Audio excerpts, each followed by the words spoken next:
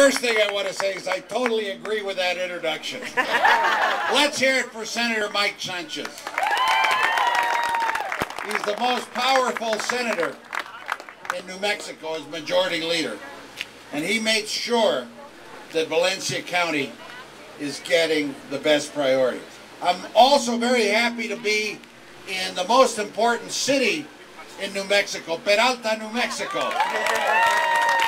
And I was very happy to support Peralta being incorporated and getting a building. Is this a build? No. You know, I wanted to just tell you how pleased I am to be here in Valencia County. We got a lot of important people that I think were recognized. Let me recognize two others.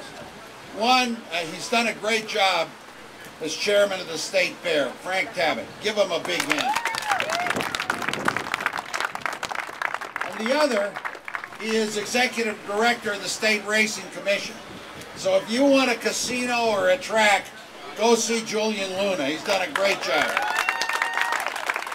And of course, I see Luke Otero here from the State Fair Commission. I know that we've got a great, great county chairman, Valencia County. He's the Emilio Naranjo of southern New Mexico, Moises Griego. And when Moises says he's going to get you 80%, he gets you 103%. So he always comes through. The other representative from this area, making Valencia County one of the strongest delegation, is Elias Varela. Don't forget Elias. He's got a good race. He's going to win, but he is somebody that has done already great things in the legislature. Let me talk about Andrew Barreras.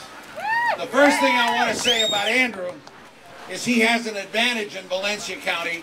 He has a total of 600 relatives that vote for him.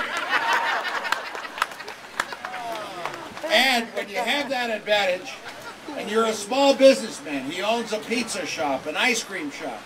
He knows what it is to deal with credit and finances and budgets.